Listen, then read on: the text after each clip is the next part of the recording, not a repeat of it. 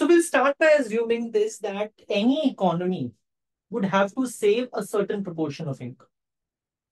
Even if it is just using its capital and to just replace the worn out capital, you need certain amount of savings, right? But can you just grow with replacing worn out capital? No. In order for you to grow, you need to have more investments. You need to have additions to the capital stock. So new investments means additions to the capital stock.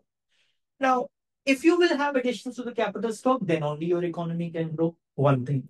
Second thing, supposedly there is some kind of direct relationship between the additions to the capital stock and increase in GDP, right? So, for example, there is some kind of direct relationship, capital stock and GDP.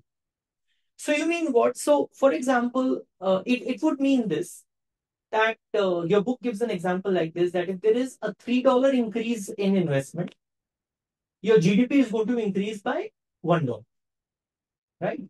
So, it means that if there is an increase in investment, rest assured, your GDP is going to grow.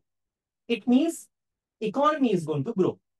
Right? So what are the two things which we have learned? One, economy may start saving just to replace its worn out capital, but it cannot grow just by replacing the worn out capital. Second thing, you need additions to the capital stock.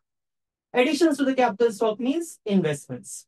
Third thing, there should be some kind of relation. There is some direct relationship between the additions to the capital stock and GDP. So if capital stock is increasing, GDP is going to increase. Right? This relationship could be shown by capital output ratio. So by capital output ratio would mean, for example, 3:1. Let's say I'm just giving an example. 3:1. That is 3 units of capital are required to produce 1 unit of output. Right? So this is capital output. Now assume that small s is the savings rate. So what is the capital S? That is total savings in the economy.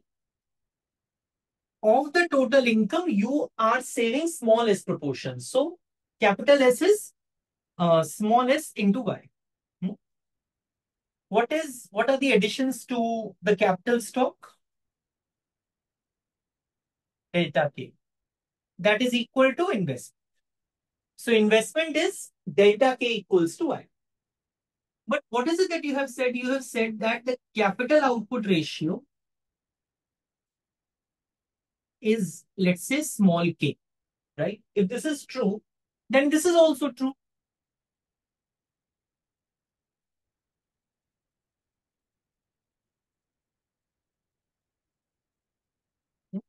Delta K by delta Y is also equal to small k.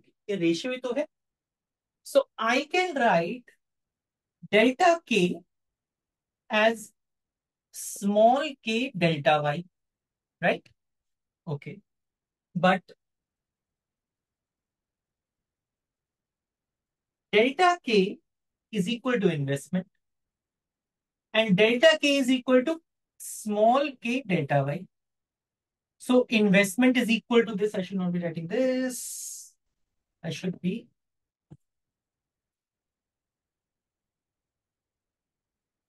delta K. Yeah. But savings is equal to investment. So that would mean what? Small s into y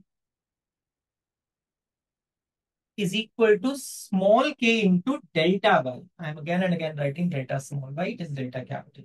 And this would mean that I can write delta y upon y as what? Delta y upon y as what? Small s upon small k. Small s upon small k. So if you look at it carefully, this is the change in y. Change in y upon y. That means what? It's the growth rate in y, or growth rate in output, growth rate in GDP, economy is growth rate, which is equal to savings rate upon capital output ratio. So according to Harrod Domar model, if we want to find out what is the growth rate of the economy, that is given by savings rate upon capital output. So it means what? That this is what my growth rate is. So that growth rate is positively related with the savings ratio. It means higher the savings ratio, higher is the growth rate in the economy, right? Higher is the savings ratio, higher is the growth rate in the economy, right? And higher is the capital output ratio, lower is the growth rate in the economy. If you need to use more capital in order to produce a given level of output, it means growth rate in the economy is going to be less, right? So please write this. Higher. Higher is the growth rate, higher is the capital output ratio, lower is the growth rate of an economy. If you need to use more capital in order to produce a given level of output, then growth rate of economy is going to be less. Productivity is less in this economy. You have to use more capital in order to produce a given level of output. This is not what you require. And higher is the savings rate, higher is the growth rate in the economy. Some books, they also write this particular formula is this. That is delta y upon y is equal to gross savings rate upon small k, which is capital output ratio, minus delta, which is the depreciation rate, right? Minus delta, which is the depreciation rate. So this is also one of the way in which you write the growth rate in Harrod Domar model. Now, this small k was what? Delta k by delta y. This is the way you have written, right? That is k by y or delta k by delta y. Now, I can also write 1 upon k. That would be delta y upon delta k. So if you look at it carefully, this delta k is nothing but the investment.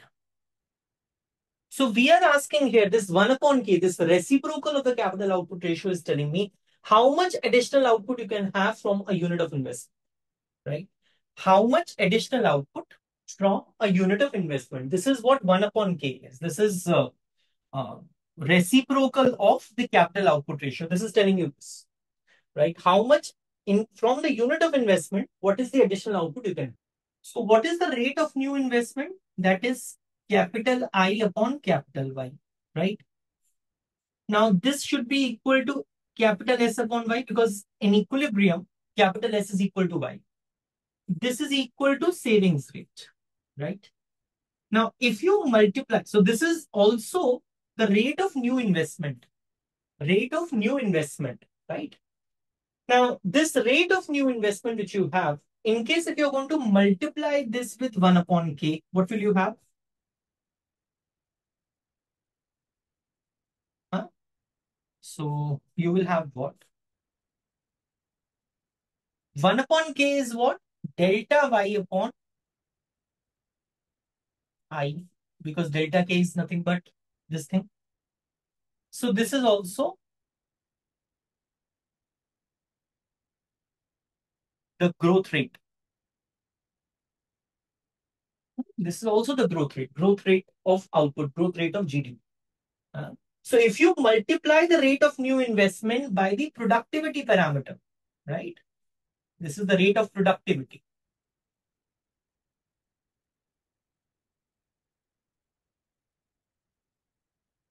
This guy is the rate of productivity. You multiply this with the I by y, that is the rate of new investment, then also will also get the growth rate, right? So this is what we have done in the Harrod Domar model. It's a simple model. So the main equation of Harrod Domar model is this guy. Your delta y by y is equal to small s upon small k, where small s is the savings rate. Delta y upon y is the rate of growth of output. And this, they say this, that higher is the savings rate, higher is the growth rate in the economy. While in case if the capital output ratio, if small k is going to be more, then the rate of growth of an economy will fall. Why? Because your productivity is less if small k is more. You need more capital to produce a unit of output. So it means the productivity is less. So higher k is going to lead to lower growth rate in the economy, while higher S is going to lead to higher growth rate in the economy. Right? Thank you, Beta.